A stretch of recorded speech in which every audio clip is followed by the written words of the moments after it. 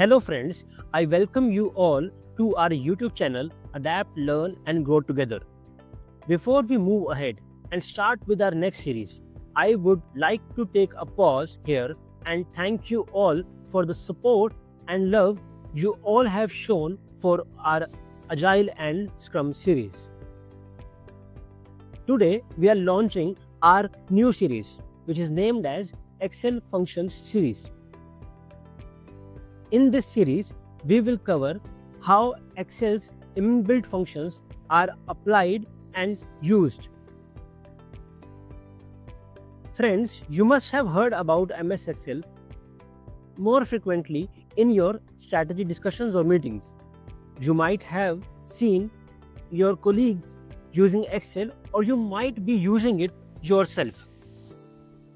MS Excel is one of the most widely used tools for data analysis, data modeling, data visualization, calculations, data entry, record keeping, and task automation.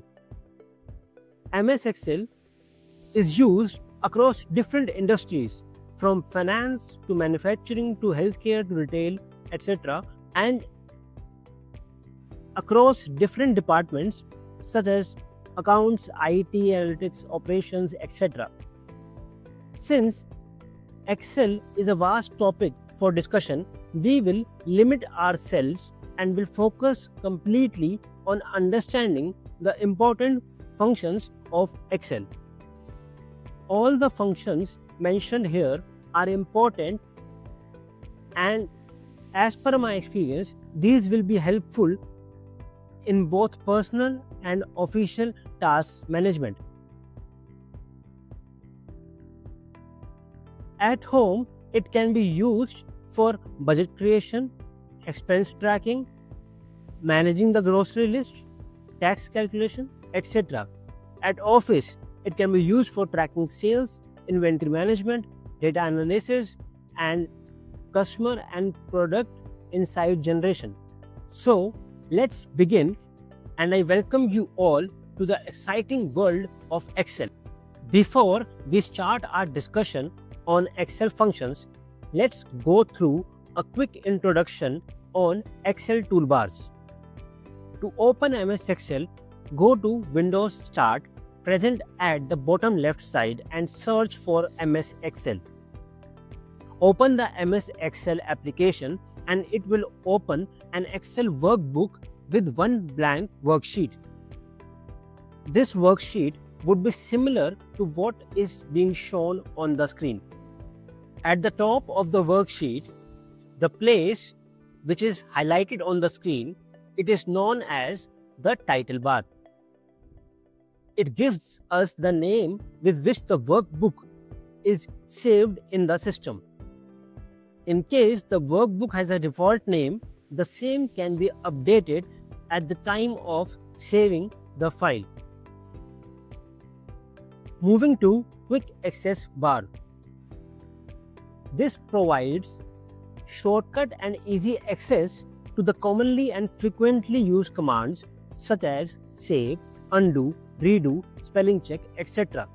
You can also customize this bar as per your usage. Moving ahead, let us discuss ribbon bar and commands. Ribbon bar consists of tabs such as File, Home, Insert, Draw, etc. Each tab consists of a group of commands.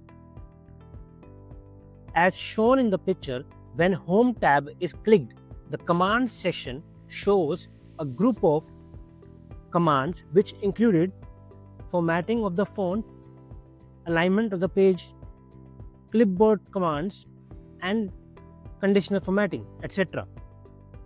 Moving to the formula bar. Using this bar, you can insert a value and edit a value in any given cell. We can use user-defined formulas and inbuilt functions as well. Whatever is present in any given cell, whether it's a formula or it's a function or value, that gets displayed on the bar. Moving to columns. Columns run vertically from top to bottom and are named by letters such as A, B, C, etc. In our case, the highlighted part belongs to column G. The vertical lines in the Excel sheet define the column. Moving to rows. Rows run horizontally from left to right and are named as 1, 2, 3, etc. In our case, the highlighted part belongs to row 4. The horizontal lines in the Excel sheet define the row. Moving to cell. Intersection of rows and columns define the cell. Here, the box highlighted captures one single cell. They are named as per the row and columns. And in our case, G4 is the name of the cell, where G is the column, and 4 is the row number. Moving to vertical scroll. It helps in moving the Excel up and down vertically.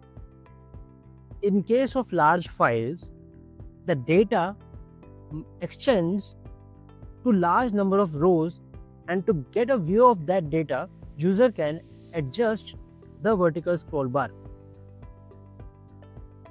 Moving to horizontal scroll bar. It helps in moving the Excel left and right horizontally. In case of large files, the data extends to large number of columns, and to get a view of data, user can adjust the horizontal scroll bar. Moving to worksheet.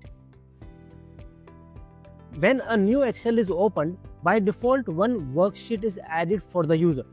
If you need more sheets, then that can be done using this plus sign. Moving to status bar.